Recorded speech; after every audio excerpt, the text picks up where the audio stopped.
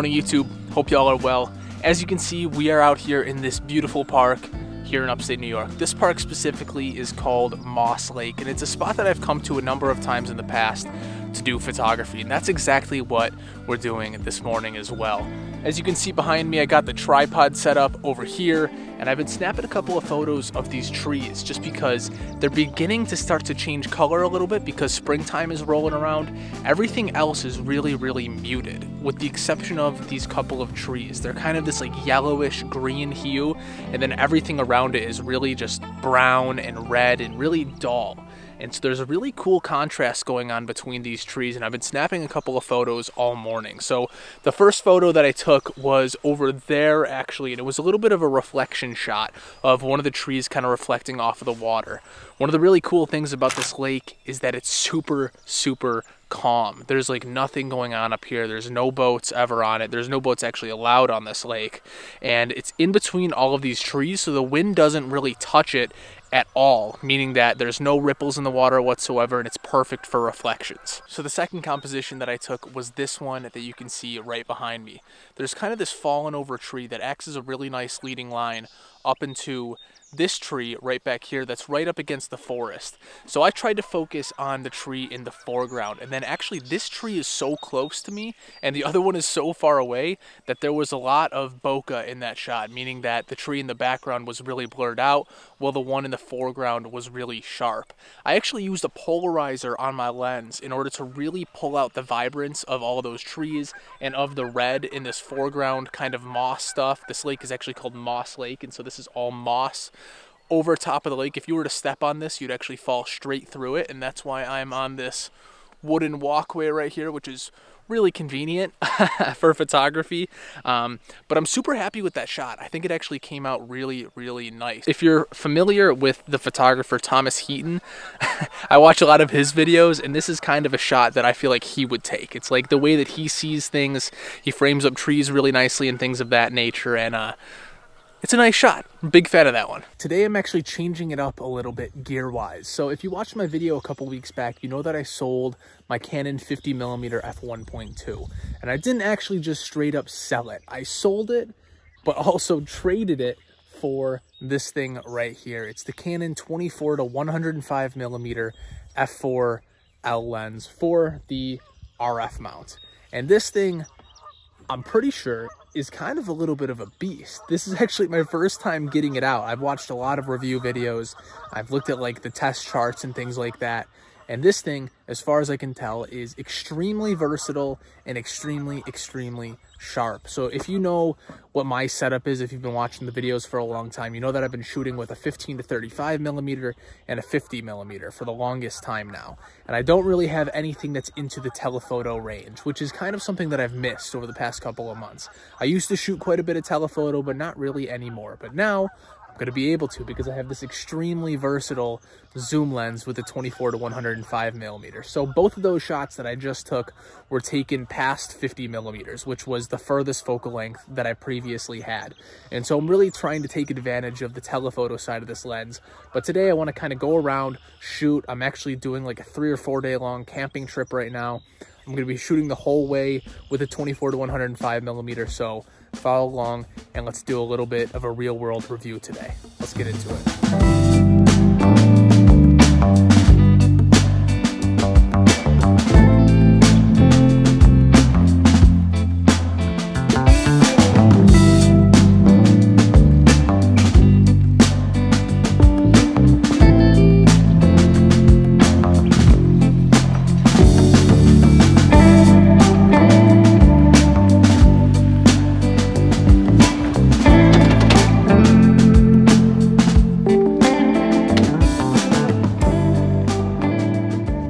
Cold outside, so I jumped here into the camper in order to enjoy my coffee and warm up a little bit. Check this thing out. So I got the Mr. Buddy heater cranking away, and because this thing is so small in here, the Mr. Buddy heats it up like instantaneously. It's already super toasty in here.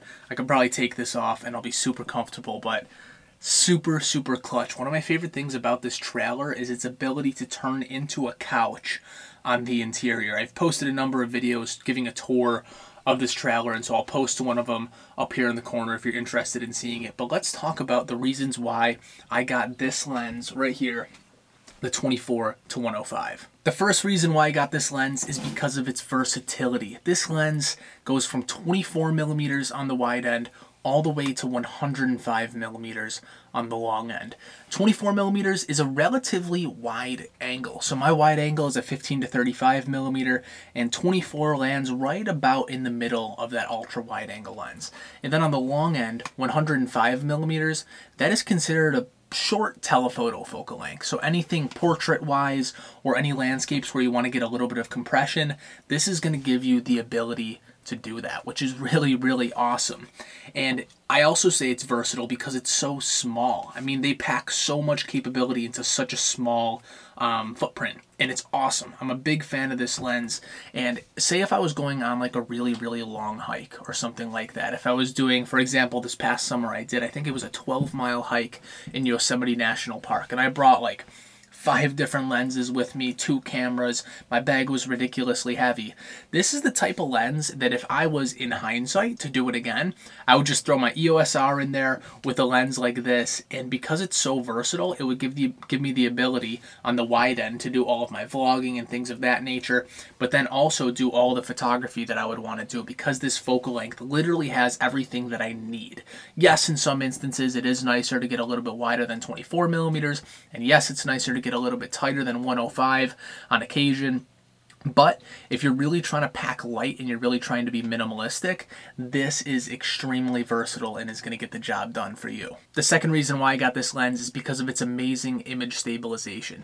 So that second photo that I showed you guys earlier, I took at 70 millimeters, which is a relatively short telephoto focal length, and I took it at 1/15 of a second handheld. I would have taken it on my tripod, but the angle of view I wanted was a couple of inches taller than my tripod is, so I had to do it handheld. And shooting it at 1/15 of a second, handheld at 70 millimeters, as far as I can tell on the back of the screen on my camera, zooming all the way in, it is rock solid, razor sharp, and I barely had to try. I mean, my hands are pretty stable, but I wasn't really holding my breath super hard or doing anything to stabilize the camera.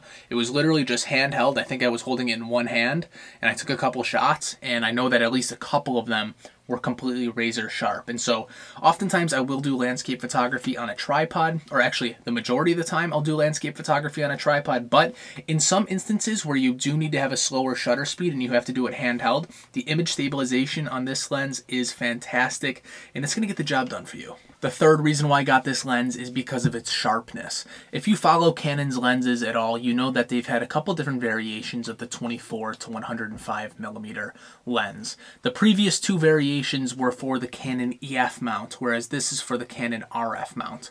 Those 2 lenses for the EF mount were legendary lenses. People loved them. It was the kit lens that came with a number of professional DSLRs for a long time, and they were extremely sharp, awesome lenses. But if you look at any comparison videos or comparison blogs or anything like that on the internet, you can see that Canon actually significantly improved upon the lens with this copy of it. This is much sharper throughout the focal range. It's actually a little bit smaller, and finally, the stabilization is actually better than it has been on past lenses. So all those things kind of working together, the fact that the lens, the glass itself is sharper, but also the image stabilization is better, is going to result in much sharper images more consistently for you. This is an extremely sharp lens, and because of its versatility and being able to get razor solid or razor sharp images at all these different focal lengths, it's an awesome lens. I'm a huge fan of this lens, and because of its versatility, its stabilization, and its sharpness, I'm going to be using this a lot for landscapes moving forward.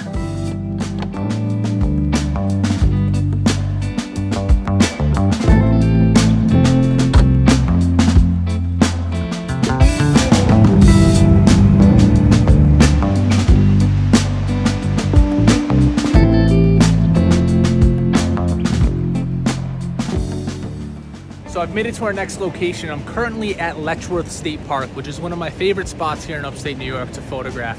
Been here a number of times in the past videos, so you've probably seen it if you've been following the channel for some time now. But I'm set up right here on top of this cool bridge that overlooks the river. And you can't really see it because this lens is really wide angle, but there's a waterfall that's all the way down there. And so I was able to zoom into 105 millimeters here, and I took a vertical shot using a 4-stop ND filter and a polarizer. And I think it looks okay. However, I know that the conditions this time of year are not perfect for photography at all. I mean, there's a number of trees that have not grown their leaves back, and they're kind of just acting as distractions in the frame. However, as the year progresses, I think that some of these trees, particularly the one that you see in the bottom right-hand corner here, will actually complement the frame. I think that they'll add cool features to the image, like once that grows back some green leaves, or maybe as fall comes into play and those leaves start turning orange and things of that nature, I think that that tree in particular will look really cool. And then especially in the background where it's just brown and really dull right now, as trees or as leaves start to grow back onto those trees, I think that this image is going to really start to look a lot better. And so I'm kind of treating this location right here as just kind of like a scouting trip, and also just to test out this new lens.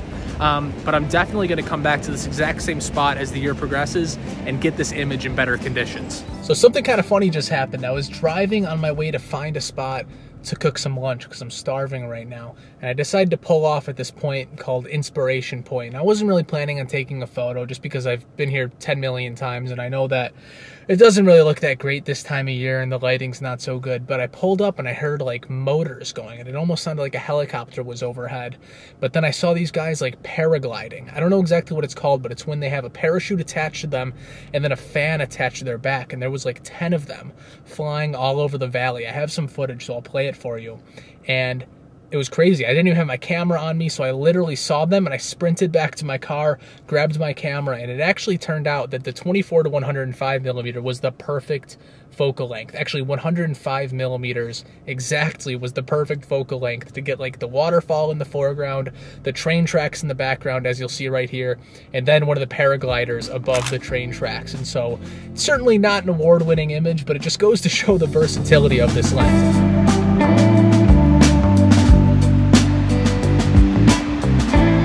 So the last spot that we went to is a spot called Upper Falls, and it's a really, really cool spot. It's arguably one of my favorite spots in the park to go to, but over the past several years that I've been trying to photograph it, I've never had good luck in terms of getting good conditions there.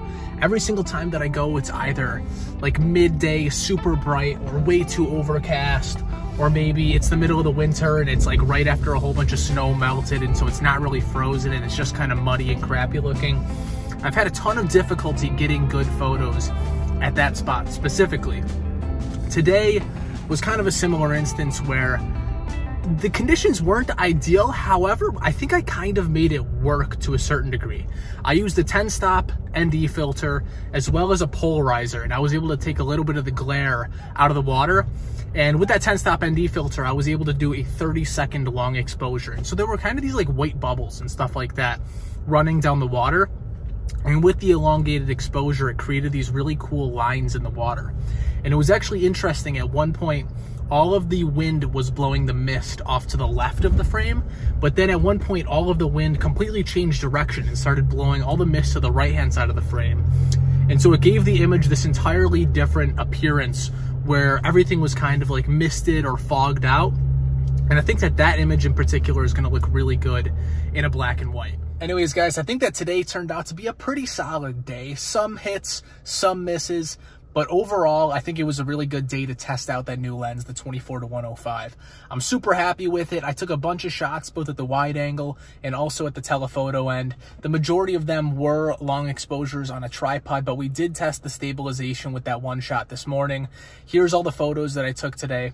I'm super happy with all those this morning. The photos from this morning, I'm really excited to take a look at those in particular, just because I really like that park, and I really think that the contrast between the greenish yellow trees and like the red moss in the foreground, I think it's gonna be cool once I put it into Lightroom and get a little bit of an edit on it. I'm excited about those ones. A lot of the ones here at Letchworth were kind of duds, as I was talking about earlier. However, I think that that last photo that I just took is gonna look good in black and white, and so I'm excited to edit that one, and that one hopefully will come out cool. But guys, I appreciate you watching as always. I'm gonna continue this camping trip. I think I'm gonna head further east in New York State, potentially camp out in Ithaca, maybe. I might head up into the Adirondacks, to be honest. I have to leave in about 10 minutes and I still don't know where I'm going, so we're gonna figure it out. If you want to see more of my adventures, more of these photography trips, and ideally better photos as the summer progresses and we actually get some leaves on the trees and some better conditions, definitely hit that subscribe button down below. And if you enjoyed the video, give it a thumbs up. It really helps out my channel. It helps out with the algorithm. It helps more people to see the video, and I would appreciate it if you gave it a thumbs up big time. Thank you guys so much, and I'll plan on seeing you in my next video. Peace.